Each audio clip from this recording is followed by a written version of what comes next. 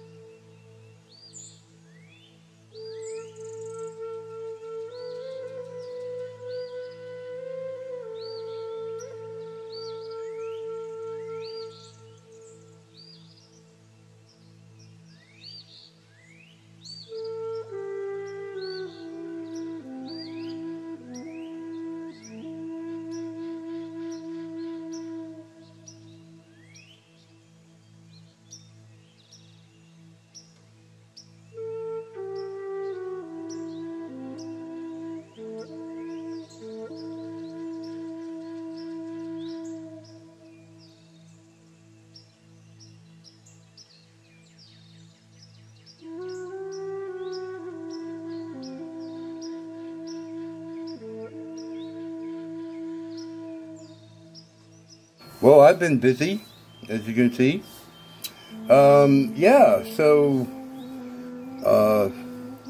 it is now time to smooth and go in around all the nooks and crannies and you can take little tiny bits of clay and just, you know, put them in wherever there's gaps or places where it might not be well blended, because you want it to last. You want it to last a long time. Many years, right? So, you gotta do a really good job of blending and filling gaps and making sure everything is really solid. And so, the smoothing, you just take your time. You don't want a lot of water on your brush, and just go around and get all the thing nice and smooth. And take your time and do that. And then when you're done with that, if you want, you can put it in the oven on a warm setting, and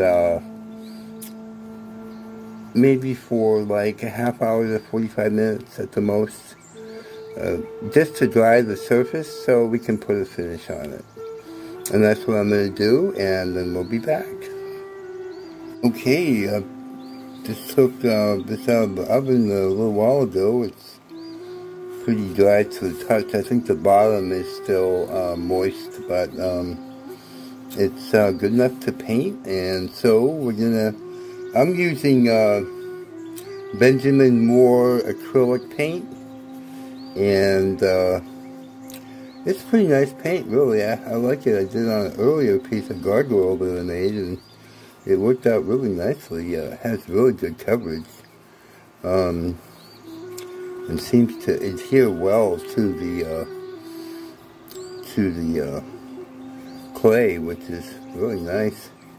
Anyways, I'll put that in the video description. There'll be a tool and supply list, and I'll list that.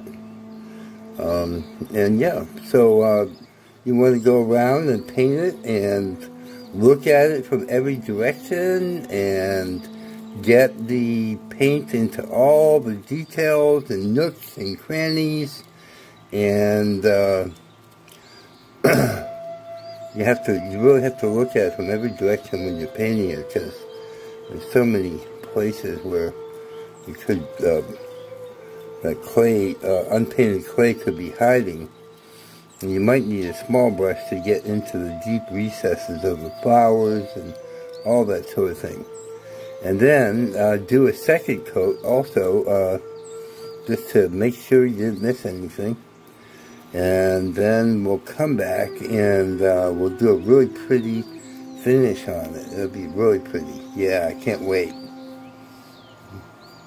Okay, we're back, and the fairy house is black, and so we're going to be using Johnson's Paste Wax and Pearl X Pigments in a variety of colors. And everything I'm doing and using today will be in the video description tool and supply list. So, get a little bit of wax on my brush. Every time I get a little bit of wax, I dab it off on the table, and then I dip it into the color that I'm going to use, and I dab it again on the table, and then I apply it. And this is actually Duo Red Blue here. And I try for kind of an antique look, so I'm not looking to cover all the black. So that's how you do it, and let's go.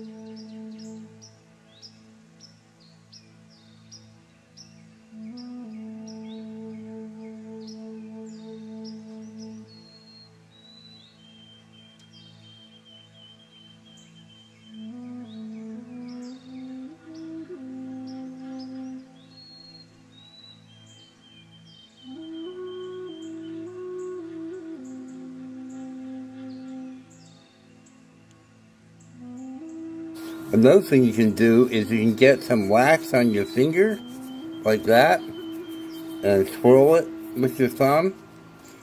Dip it in the bronze, get it on your finger like that, swirl that, and you can go around and highlight different areas with the bronze. It's really, really pretty.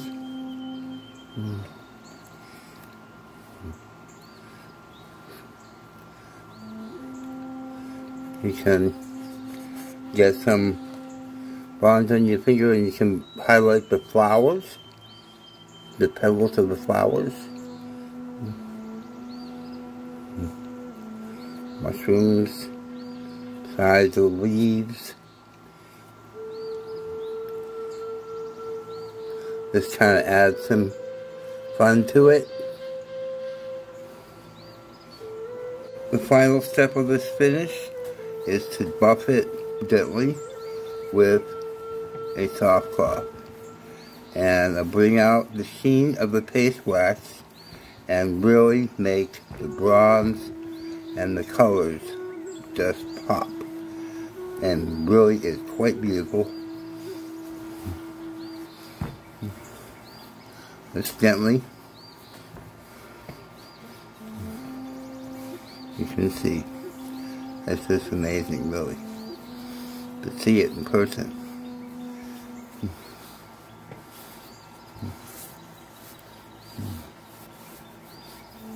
Oh yeah, it's gorgeous, really gorgeous.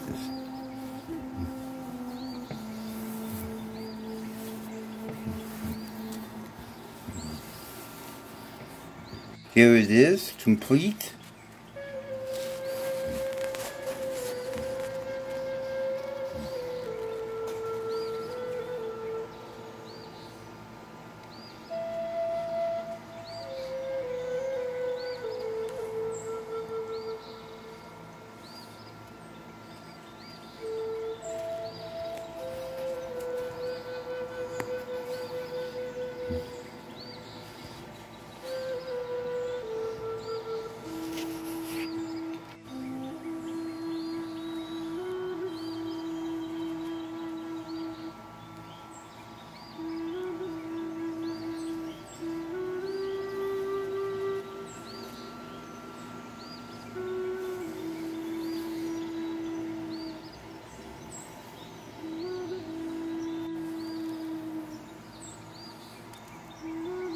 Basically 2 fairy houses in one, right?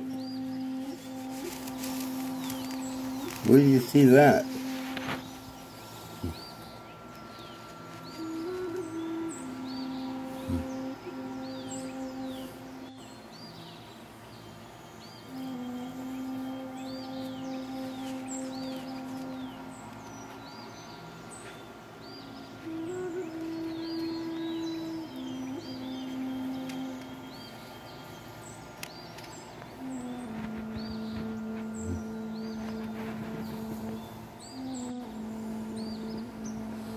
So if you could, please give the video a like, share it with your friends and family, and leave me a comment or question and I'll reply.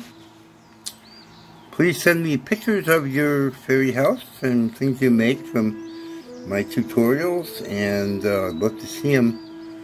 My email address is in the on my channel page at Jake Folger, in the About section.